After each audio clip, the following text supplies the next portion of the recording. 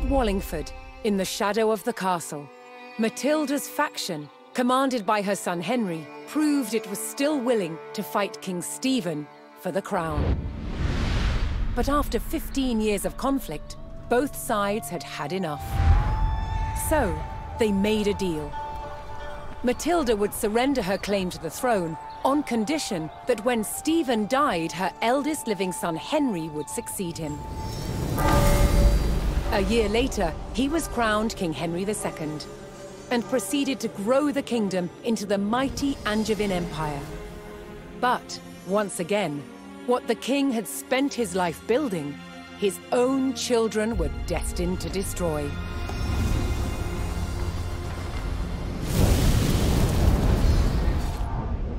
King Henry II had 4 surviving legitimate sons, and he planned to divide up his kingdom between them. But they fought bitterly for dominance. Against the odds, Henry's youngest son, John, became king. But King John was deeply unpopular.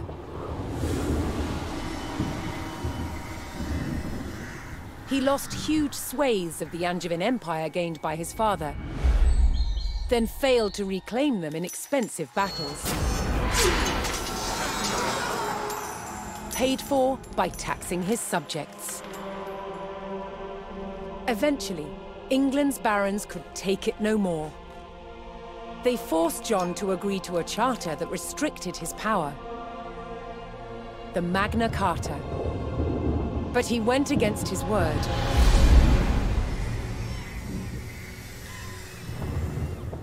Furious, they rebelled, inviting Prince Louis of France to invade England. In 1216, Louis sailed to Dover and set his sights on taking this,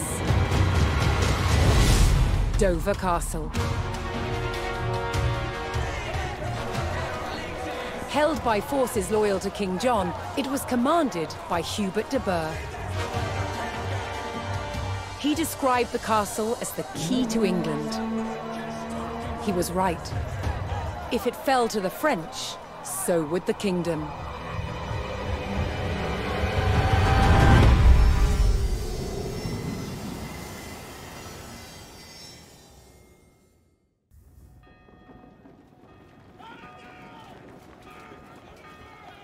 Asked to invade by the rebel barons, Prince Louis's French army launched an assault on the castle at Dover. Opening a crack in the outer defenses, the invading forces charged the castle walls. The garrison at Dover would meet the French with clenched fists and an iron will. Dover could not fall. Yes, hello and welcome back to, well, the Dover Castle. Rallied his men to hold back the French and defend the castle. Hold off the French siege, and as we can see, well, we do have some allies down here, I guess, and then everything else is French, basically, that are constantly going to attack us. Defeat the first French attack, so I think this is going to be a pure siege map, I hope so. And let's go ahead and train us a few more, well, of course, what we need here, longbowman. Do we have kind of an economy? We have a smaller economy. This is looking pretty cool. I could definitely see myself just building a house here and living off there. Who knows about that? And we definitely do need a strong economy to really protect ourselves there.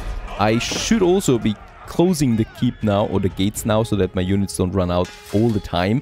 And I'm also going to, yeah, upgrade my units right away, so we can do something. We can do some attacking, attack power there. And also for my longbowmen, let's upgrade them to veterans, and then we can train a few more. Very good. Upgrading is always the best option. First, at my town center, let's also train a few more villagers. We don't really have a lot. We still have some stone down here. And no gold. A bit of space that we could use for a second windmill there, I guess. But that's really it. And as we can see, lots of damage there from all sides. Also some crossbowmen here. Some direct attacks to my gate. So we will need some villagers as well for constant repairs. Unfortunately, there is not a single pile of tree here. This one might be possible. I wonder if I can actually get us a lumber mill up there. That might be interesting. Alright, we really need to repair this tower there, though. Okay, and they should be having something there as well. Upgrades are coming along. Very good. They have been upgraded. And we've also defeated the first French attack there. Backing off again. The castle's garrison thwarted the first French attack and prepared for a second.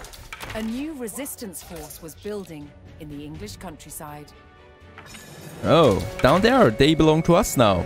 Willikin has arrived. Bowman and fierce patriot, known as Willikin of the Weald, began to muster a resistance to the French invasion. They even have a market there and some caravans. To keep the crown in King John's hands, Willikin would rally every available archer to the cause. Archers is what we need. We do have archers down here. And use to gather longbowmen from Dover town. And there is our hero, Willikin of the Weald. And he's got some, well, arrow volley special ability, but that's really it. And no town center, unfortunately, from what I can see. There's no town center anywhere. We only have this one here still to work with, to go for a bit of stone, and to build us a second windmill over there with a bit of wood, well, a bit of fields there as well. And then we have the caravan.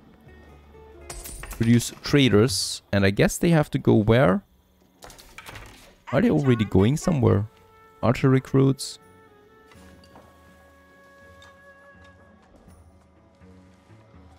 No idea where these caravans are going. There's the market, actually. A small market building here that my caravan is going now. So this is a constant supply of gold that would be for us. So let's just have this one as the waypoint for every new trader that comes out, like this one now. Very good. And everything here has been well prepared and well repaired once more. And yeah, also more longbowmen that we can put on the walls.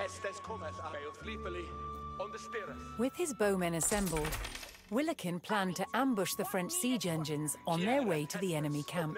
Okay, there we're gathering some more. And ambush the French siege weapons to weaken the attacks. That's not going to be so easy. With a few longbowmen, we will not be able to do that, really. We have gathered. At least that's something. And I would like to get a few more knights out there for these ambushes, because knights and riders are just really strong for that and fast. Alright, use will to ambush French siege units, prepare for the second one, and produce additional traders. That's what we are doing here already. I can get the next one. And then I still need a bit of gold there as well. So let's sell us some food. We have plenty of food, and let's also sell us some stone. And then we can train the third trader. And the next food production down here is also working. Let's get us a few more additional farmers out there. Right, so with the hero we have gathered a few more longbowmen. Let's make our way over the bridge, because there's these siege weapons, right? It's going to be, I guess, a bit tricky there. To increase the movement speed. Yes, we can do this. We can increase the movement speed of all our units thanks to the hero unit there. And then we're just going to have an arrow volley now on them. And actually we're doing quite significant damage. And then to that siege unit there as well. Perfect.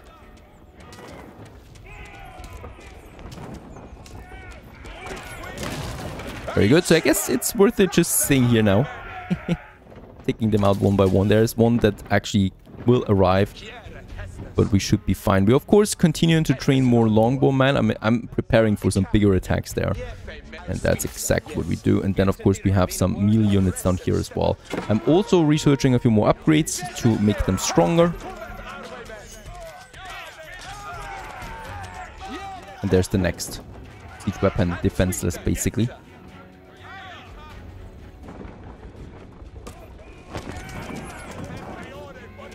Very good. I guess they're coming endlessly here, and as long as I stay here in this area there, they're not getting any stronger. Meanwhile, I'm starting to, finally use that wood here, because we do need quite a lot of wood for the longbowman, and I guess this is just a nice source of it. Of course, those villagers just have to be very careful with those trees here. Other than that, we're just waiting now another minute here for the second French attack. So they're already gathering up there, and I guess they're going to attack at the same time. At least that is my go here. And yeah, those siege weapons, they're a bit outside of my reach. No idea how I could go there. I guess by rushing them. But yeah, let's just, I don't think it's going to matter in the long run. My caravans are continuing to trade. Let's actually train a few more traders. It's just a nice steady source of gold that we get while we wait here. And I've also trained or built a few more springles here. They're pretty good for, well, attacking the enemy siege units. Can we actually get them on the wall? I don't think so, unfortunately, right? So we will have to just station them here. Perhaps they can fire over the wall. Something like that. Another smaller attack. I've also built up some spikes here, just in case there's some riders coming. Always worth it. Launched a renewed attack on the castle. But thanks to Willikin's ambush force, the enemy had been greatly weakened. Yeah, significantly weakened. We have successfully did that. So this attack will definitely fail. This one is a bit harsher there, I think. But we have so many units there. And I might also just train us a few more villagers now for repairing only. Let's take those guys there. We do still... Oh, we don't have that much stone. So I might also go ahead and purchase us a bit more stone here from the market. And sell us a lot of wood there at the same time. Just because we need to juggle that around there. Where are you going?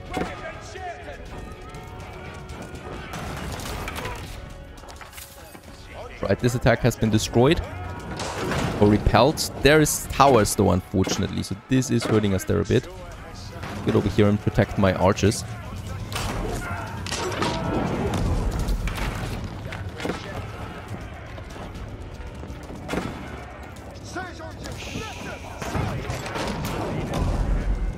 Yes, they can actually shoot over the wall. That's a bit of a pity there. So let's take my riders and just go for them. And I will have to take care of that gate there again. Right, we did actually take a lot of damage here. Unfortunately, let's repair those buildings here. With the bit of stone that we still have. Get in there again. My lumberjacks are still working. Okay, now we do need to wait another 7 minutes for the next attack. This time though, I'm going to ambush these siege units. So there we have more allies. They are going to join us. And with those guys, we can then use the upper route here for attacking these guys there. There's that village and they should hopefully join us.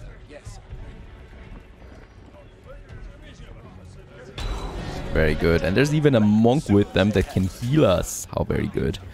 More siege units. The cool thing is now about this one, we have the special ability to quickly move. So let's just see where they're going. I think they will be going down here and those are going to the north. Or are they all going to the north? They're all going northwards. Very good. So we can actually move up here now too. And hurry up in the process. Okay, so there they are. Not going to have much of a chance. As we can attack them now also. And let's also activate our arrow volley so that we fire even faster than before. And that's basically their siege units here. And yes, they're all going this route here right now. How very convenient for us. As we can take them out one by one. Now taking care of the last siege weapon. There's actually more now to the south. And we will just rush now down there. And hopefully with the fast movement we should be getting there quickly. To catch them before they can actually pass. Oh, and there's also some allies here. I love these smaller dynamic events that are happening everywhere. And we can really just help my guys out there. And getting some reinforcements in the process.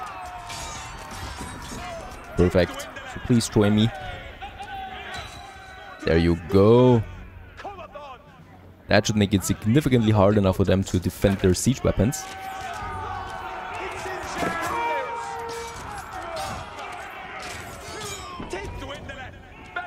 There's still one more here, and that's the end of them then.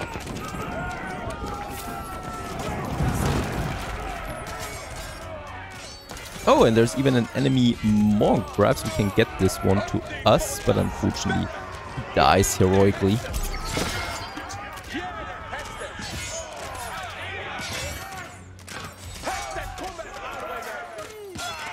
We still have 2 minutes until the next attack. Let's take down that last siege weapon here too. By now we're getting a lot of gold here, by the way. 246 per minute, thanks to all the caravans that I'm using. I've also built a few more, right? So we're still training more of them, of course. And I do have some working, unemployed villagers. Oh, I see. All the wood is gone. Very unfortunate. Can't get out here, unfortunately. We cannot train any more villagers down here. There is a bit of wood coming in, right? So that's actually visible. We're just going to keep those villagers then here by the walls in order to repair them when the time has come. So I'm actually going to use all of them here then. 11 villagers. That should do the trick nicely. Also, since we have some resources, but we're at population cap, so it's going to be a bit harder there. But let's just go ahead and train us a few more longbowmen and a few more knighties that I definitely want to have there in case I need them. Those knights are going to be very helpful for ambushing then archers from the back. But let's wait the last minute. And the next attack is launching. We do have some reinforcements down here. Willikin's archers had decimated the French reinforcements. But undeterred, the French mustered what troops they could and launched another attack on the castle. They can basically just watch in this case here. I don't have... Oh, we do have the special ability, of course, to quickly fire. So let's use that on all my units there. There is also a tower coming. This time I would like to use some of my pikemen then to protect my archers from them, right? Because some melees up there would be nice, I guess. Here there's not really anything coming. Here though, they have breached it once again, but my melees there are also now here and protecting my archers for the most part. I hope so.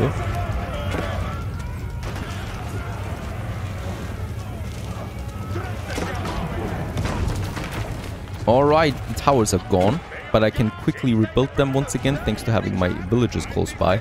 All about the gates there as well. But that should have been rather successful too. The third attack has been thus repelled. I'm just waiting now for the last one. Oh, there's the mangonel. Can we not attack this one? Guess I need my archers down here then. And defeat the third attack. That is successful. Let's just take this one down before it can fire again. The hardy English garrison held fast, refusing to let the castle fall to the French invaders. Willikin rallied his archers to continue strikes on the weakening French. Yes, and we continue, of course, with these attacks there. Once again, we are going to take care of the siege weapons out here in the wilderness. And thus thwarting them of any reinforcements. Oh, this time it's looking a bit harsher. We don't have anything really to go against this. We don't have the spikes anymore. There we have them. Guess it's good to build them against the horses. They're really strong. Oh, and my hero here is looking a bit bad there.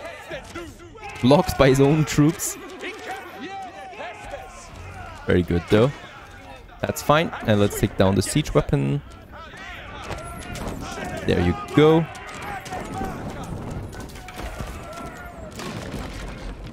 Very nice, and after a bit of time we'll also take down the very last siege weapon that was on the way. Thus, we can only now await the last attack. And look at that, I also love that dynamic time of day we have here with the sun coming out now in our castle. And there we see the last attack now coming in. The combined grit of the English garrison and Willikin's surprise attacks ensured that Dover hadn't fallen yet. Now the English prepared to repel the final French assault. And that shouldn't be a big of a deal here. Let's also just activate our special abilities everywhere. Just some horses now. There's the siege units coming. I do have my horses prepared in the background, if it comes to that. Alright, and there's also some attack now. Right, oh my goodness, they're leaving the tower before they can actually arrive there.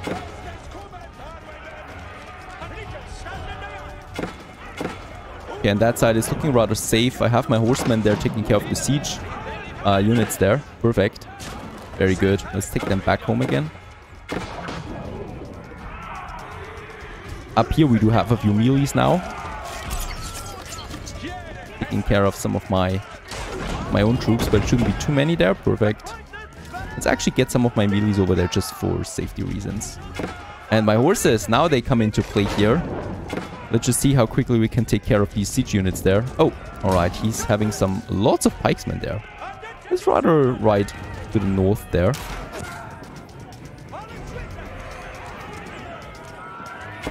Boy, that's a lot of stuff going on here right now.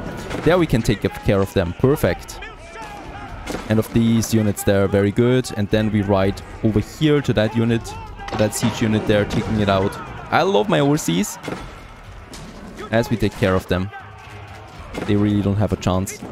Let's ride to this ram, take it out, even though my archers are doing that already. And I think that's it. Alright, there is still something over there.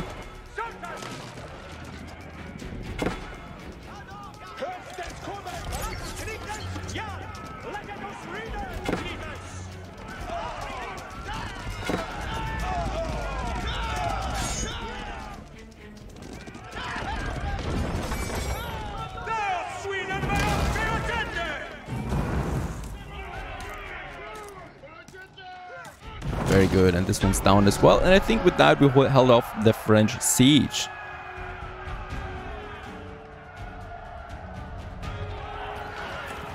The tenacity of Hubert de Burgh's loyal soldiers forced Prince Louis and the rebel barons to abandon their siege at Dover. And thanks to the efforts of Willikin's fearless archers, England remained in King John's hands.